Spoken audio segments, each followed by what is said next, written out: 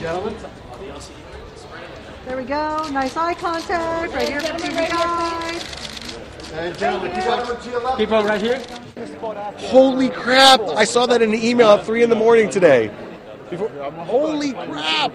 And it's, I know. I'm pinching myself. I know if somebody doesn't watch The Blacklist, they're going to be aware of it now. You know, we wrapped just over a week ago now, so to find out that we have, this prime spot after the Super Bowl, so fingers crossed.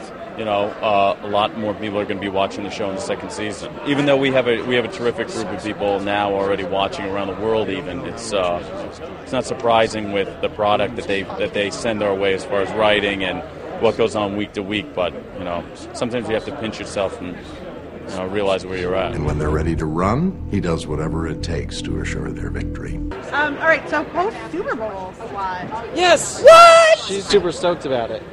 You're not? No, I am, but you no longer. I just heard about this. I'm still processing. Oh, he's still in denial. He can't really get in touch with his feelings. I'm still processing. No, it's awesome. It's great. Yeah. It really is.